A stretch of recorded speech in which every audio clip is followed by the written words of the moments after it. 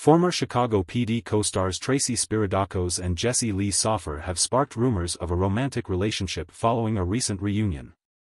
Fans noticed their playful chemistry on social media, where the two shared photos and exchanged warm comments.